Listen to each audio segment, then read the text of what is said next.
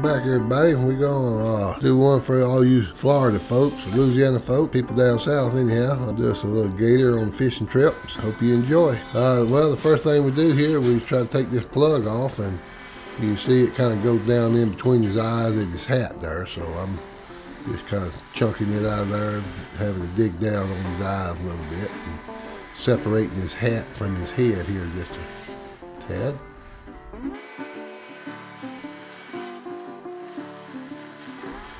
There's a little bit of that plug that's on top of his hat. They're kind of raking down, lowered. And drawing around his clothes, that's his collar on his jacket, or his vest, kind of there, his fishing vest.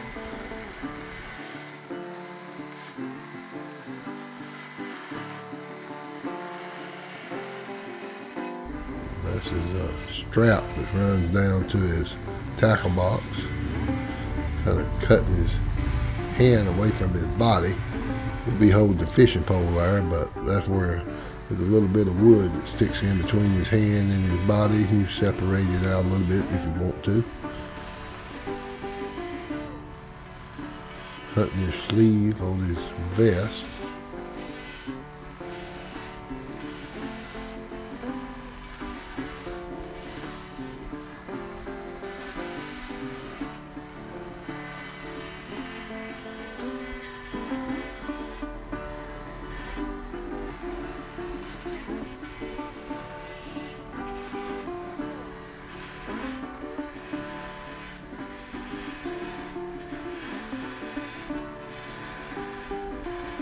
And he's cutting his toes apart over on his tackle box or fishing creel. It could be either a tackle box or a creel box. Drawing his bottom feet toes in, give him some toenails.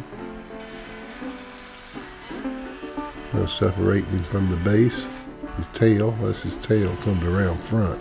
Work on his tail there. Get a little detail on that front side. The back side usually got a lot of detail in it, but the front usually a little shallow, so I cut it a little bit deeper. Getting ready to put his mouth in.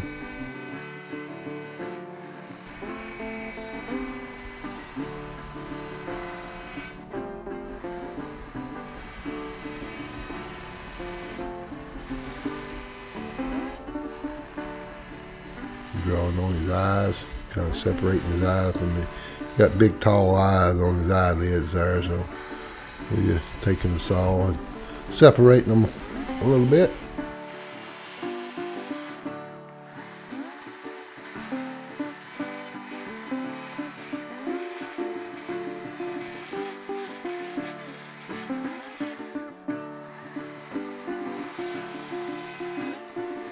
As you see, using the old battery saw, which works really good for the rough outs. Got a couple of them there now that I use.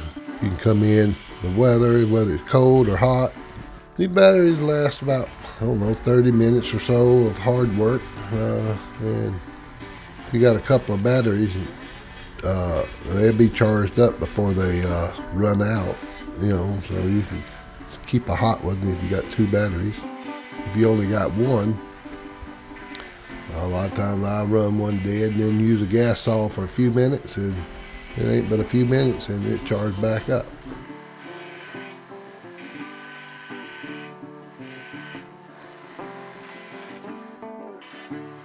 Here we are having to put a little bit of detail on the front of his tail there, because it's a little bit shallow, so I just go in and cut it a little bit deeper, just making some scale like, gator tail got the big high fins, but you can't make them too big or they'll break off. And whatever works for you.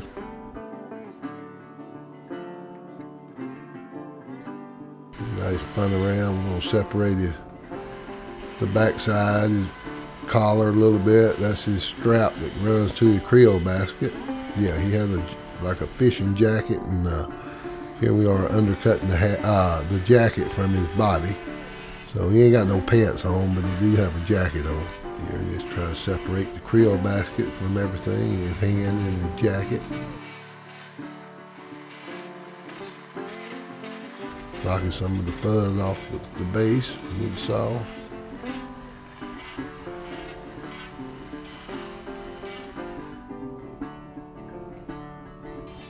Okay, that looks like about we've done with the saw there. We got our big saber bit. This is a yellow saber flame, which worked really good for cleaning these rough outs up. It'll take all that fuzz off without actually taking a lot of the main wood away. So I like these yellow bits a whole lot for cleaning these rough outs up as far as getting rid of the fuzz. They do a real good job because, you know, they don't work good in green wood, but these rough outs done been dried, so, you know, they don't load your bit up like they would with green wood. But you can see it's pretty much taking all that fuzz right off.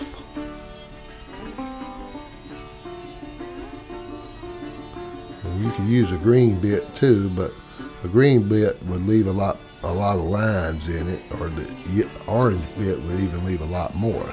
So that's why I like the fine bits. You know, you don't mark it up very much.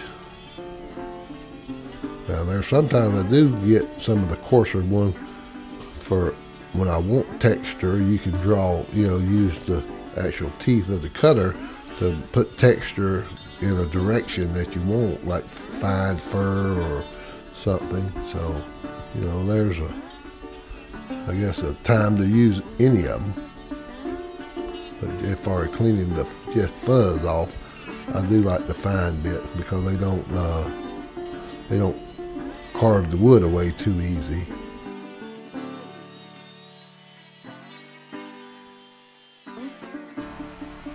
Let's see if we can't wake him up. You know, they don't seem to ever come alive until you put eyes in them. You know, whenever you put eyes in them, though, that changes the whole look of the piece. You can give him some nose holes there so he can start breathing. Here I am. I'm just using that to put a little texture on his face. You can do it with a saw. You can not even do it, or you can just use, you know, I like to use whatever tool I got in my hand a lot of times. You know, once you learn what you want to do, you'll find that there's not necessarily one tool you got to have. You know, you can use lots of different tools to do the same job. It's just, I guess the main thing is learning what you want to do. And then after you use a bit a while, you'll learn what all type of stuff it can do. So, like I say, the reason I'm using a particular tool a lot of times is maybe it was like this is the eye tool. I started out with it for an eye. This type of bit can be used for cutting grooves and, you know, just separating toed lines and all, you know, with one tool, because the less times you have to set a tool down to get another one, it just saves you time at the end of the day. So now I'm fixing to give him a hole through his hand so he can hold that fishing pole. I don't want to drill too hard, too quick, especially drilling with a dull bit. You can go in there and pressurize that wood too quick and blow it apart. So I like to drill slow, pull out my chips, and the way I know I ain't over pressure in the hand, I don't want to break it off. So you take your time, drill through it, and this right here actually has a knot in his hand, so you know you want to be even extra close there, careful. We're through, so, and usually I'll put a little divot down in the base so the bottom of that fishing pole will have a place to sit and not fall out. Cleaning the base up a little bit now.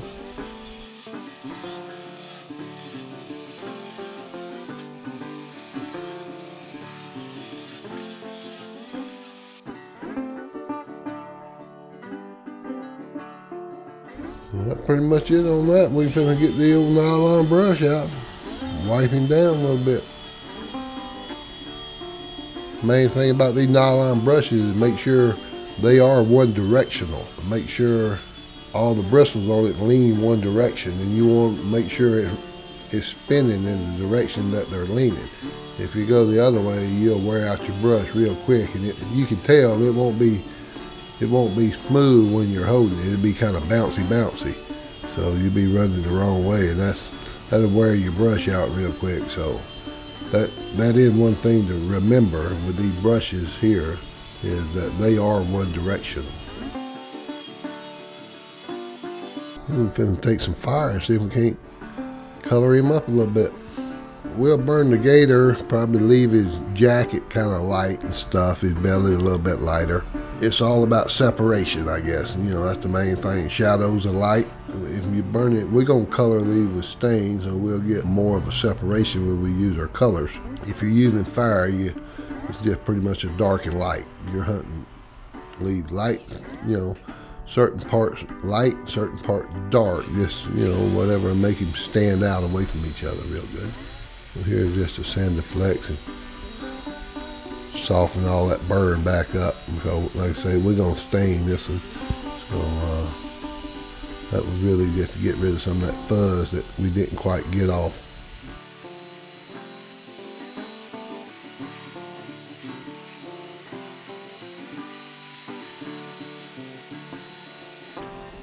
So that's it for the carving. Well, except for I didn't drill that hole in the bottom yet. So this is when I usually drill a little divot in the base so that thing won't slide out of there.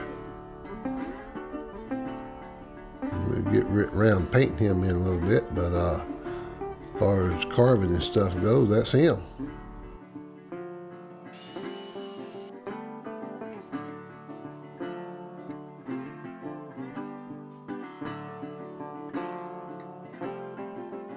I thought we'd kind of go over the stuff that we use basically on coloring our carvings here. Our main things, I got some dyes here that I made by Mixall that you can mix with just about anything. I use basically water for the 90% of it. Mix, you know, the dye with water. It's real easy to keep clean in my airbrush. But what I probably use even more than the colors is Minwax stain. I like Golden Oak, is probably my favorite light color. And then I use Vicinal and Black Walnut for my dark colors. Minwax makes hundreds of different colors. I basically use 90% of what I do. And as far as airbrush system, I got cheap Harbor Freight airbrush, or you can get them on eBay. That's about what we use for coloring our carvings. Hope this helped. Okay, we got our Black Walnut out again. We getting ready to just start laying in our shadows. So it's pretty much like all the other videos, is if look for low spots, go in and lay in a little dark color, and just a lot of drawing. It's pretty much what you're doing. Where you ran a saw at or a tool at, just go in with your dark colors, and it makes everything pop back out. And if you want, you can just, if you want a black and white model, which I do a lot of, you can just stop right here with your stains.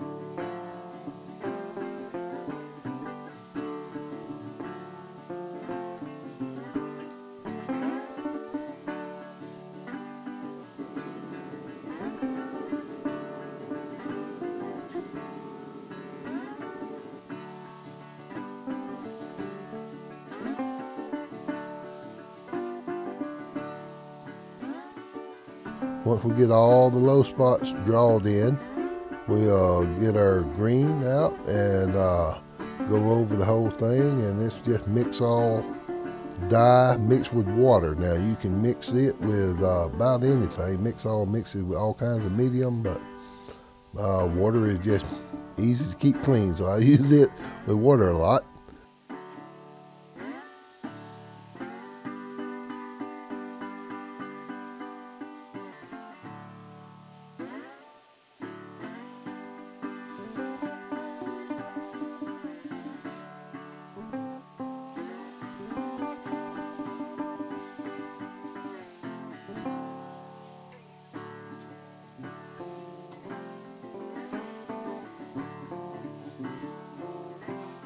But we lay the green down, then we get a little bit of yellow in the front, up under his belly and neck.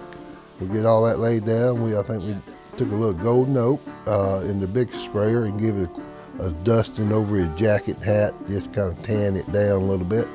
And that was about it for this one. And I hope y'all enjoyed this video, and we'll see you on the next one. Happy carving.